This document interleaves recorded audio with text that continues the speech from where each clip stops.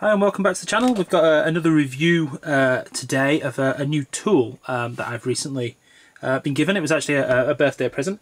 But before we get to the tool, I want to give a bit of a background. So as you can see out here, we have some solder, we have the bottom of the soldering iron, and this is the soldering iron that I've used for years.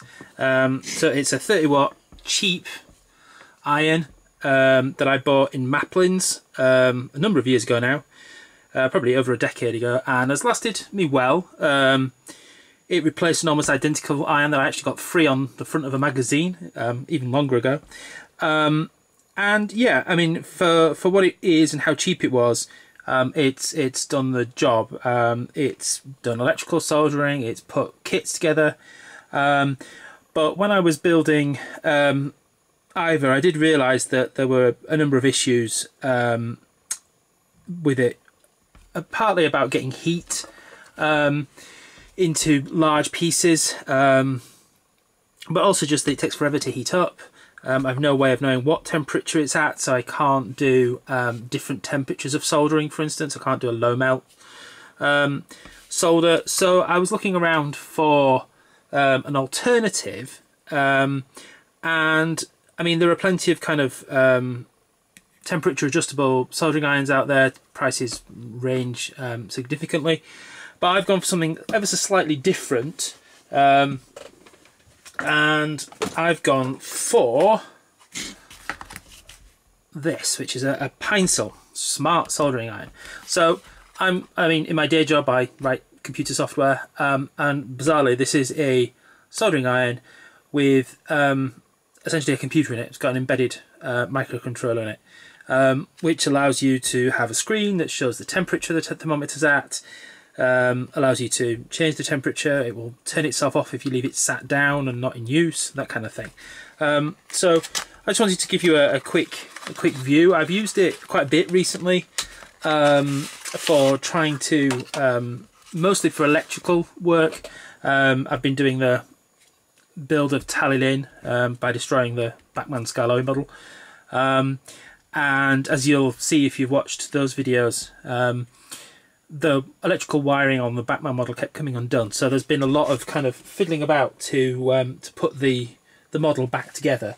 And I've used this soldering iron. So when it comes in the box, it's actually packed away, and it's in two pieces.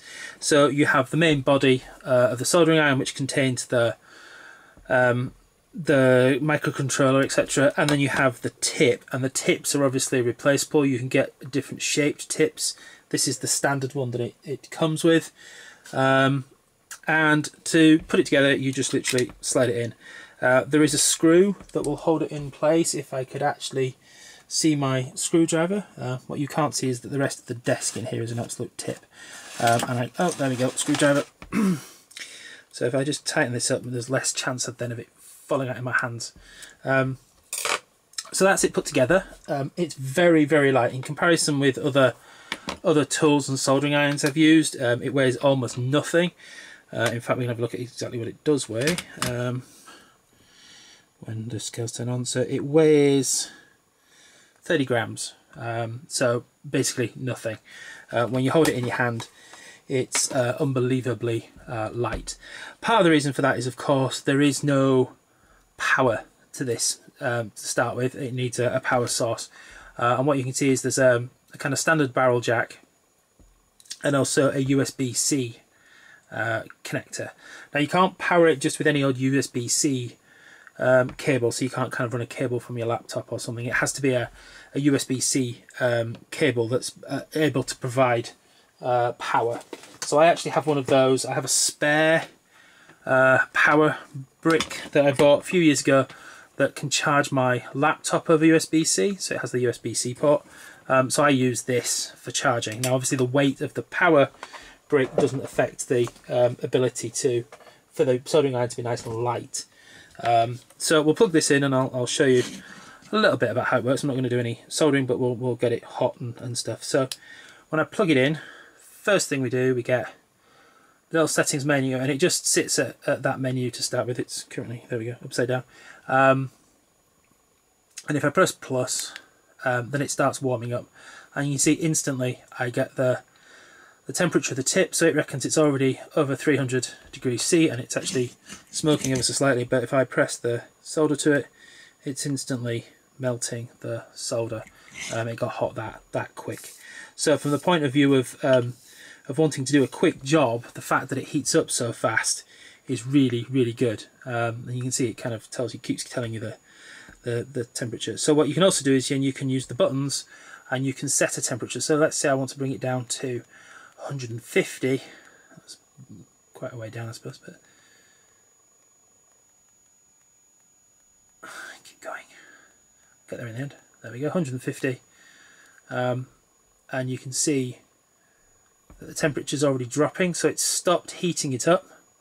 Obviously, it takes longer for it to cool down than it does for it to heat up, but the temperature is dropping all the time as it stops heating it to get it back to the temperature I asked for, which means obviously I can do now soldering with solders that require different temperatures.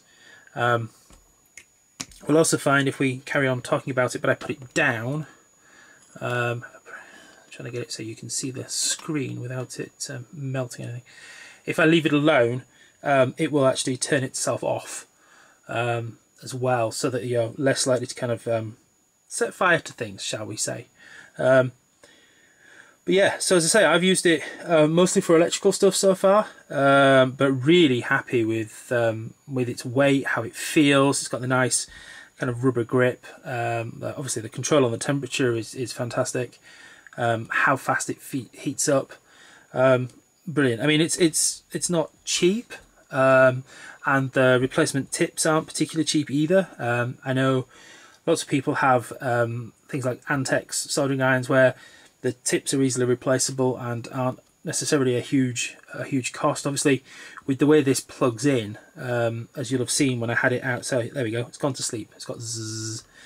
So now it will even carry on cooling down past the 150 I set it to, as it turns off. It keeps the screen on for a while, but stops the heating altogether. So it will hopefully keep cooling down. But the tips in this I think are a bit more expensive to replace, partly because some of the control stuff is inside the tip, as far as I understand.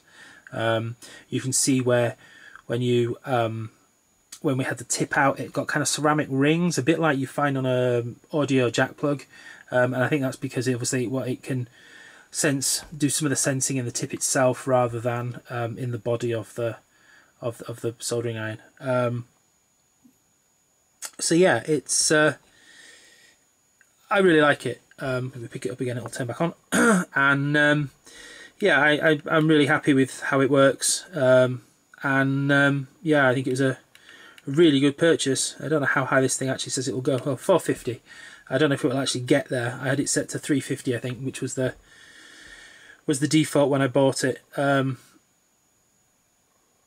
there we go. It's got up to the top end, so I'm assuming that 450 is basically as hot as it can get, and it's now struggling to keep that temperature up. But it's you can see obviously how fast it heated up. Obviously it cools down when I touch the pad, but that's getting very hot now, so I'm just going to turn that back down to the 320 because I don't need it anywhere near that hot. Yeah, that's hot enough for me. So yeah, so then I just need to, obviously I can just unplug it, put it down, and it has like a little, almost like a little foot here, so it will sit quite nicely without falling over and touching anything. So yeah, that's my review. I think if you're looking for a new kind of easy to hold, light, temperature controlled soldering iron, I'm really happy with this so far. Over and above, compared with my really cheap and nasty thing, it's much more easy to hold, much easier to wield, and just the difference. I think part of the difference is that the distance from kind of where you're holding it to the tip on this thing is huge. So there's kind of less control over exactly where the tip goes. Whereas using this, it's much more like almost, writing. You're much closer to what you're controlling. So I think it definitely helped in that sense, that I could kind of get into things much easier. Yeah, I like it. Hopefully, if you buy one, you'll like it as well. As I say, yeah, I'll put a link in the description to where I got mine from. And yeah, nothing bad to say about it. It's I think it's really, really good.